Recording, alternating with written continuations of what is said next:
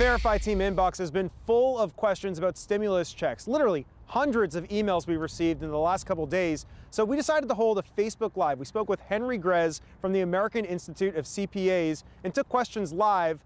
Let's give you a recap, starting with the basics. Question 1.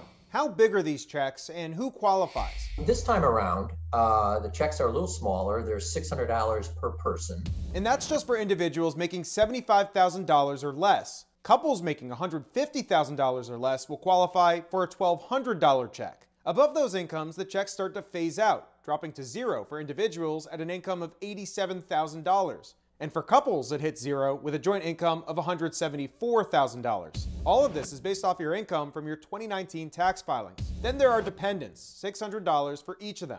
So let's verify which dependents will qualify. If the dependent was 16 years old or younger at the end of 2019, they would qualify, assuming the parents met the income threshold. That means dependents who are 17 and up will not qualify. And to put a point on it, that includes adult dependents. That is correct. So many situations, parents are now living with their children. The children are supporting their parents. Those adults would not qualify. Okay, let's go to a speed question. Let's verify, will these checks be taxed or garnished for things like child support? You will get the check. It will not be garnished for child support. Finally, here's question 4. What should you do if you don't receive a check? Or if you still haven't received your first check? Now what you need to do is file a 2020 income tax return.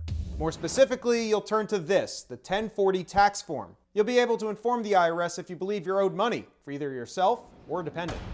All right, how about one more bonus verify? What if you had a baby in 2020? Will you get a check for them? Well, Grez says that the answer is yes and no. You're not going to get a check for them because this is based off of 2019 taxes. But come tax season, you should be able to get a tax rebate with that money. Reporting here at the Capitol, I'm Evan Kozloff with your Verify.